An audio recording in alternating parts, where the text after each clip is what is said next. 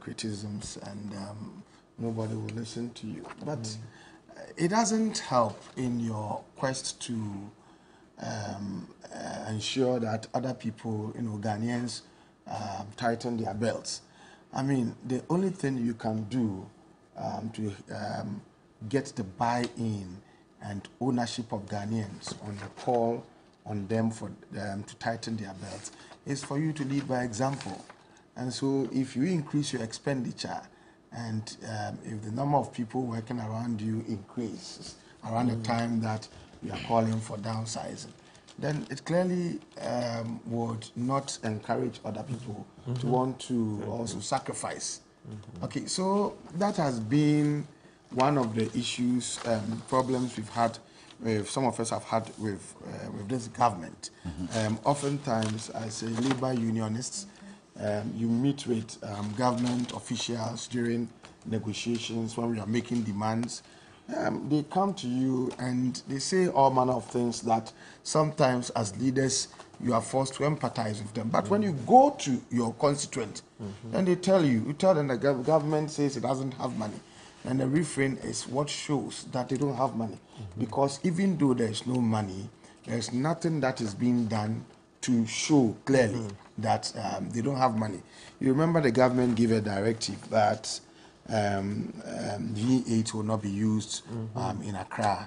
Are you aware? Have you seen ministers? Because from maybe I'm the only one seeing, but all the ministers that I've seen in Accra, most of them are MPs. Most of them are members of parliament. Most of them are members of parliament. Yes. And so those that you have seen are members of parliament. But when who I are was using their when own... I seen them, were you there? or is he using your eyes? Are you using my eyes to see? So those I've seen. You see, even if most of them, as you are saying, are members of parliament, it's not. Who are using their own acquired. Well, but you see, using their own acquired, but they are still drawing, even if they are buying fuel, their money. Okay, they are still. It contributes to the pressures, on the system. And so, if that is the case, if government knows that all the ministers are also members of parliament, then what was the point in making that recommendation that they are not going to be allowed to use their V8? But we see some of the government. Well, I've seen so many of them. I've seen so many of them. So it tells you that there is not real commitment. And we are told their salaries have been reduced by 30%.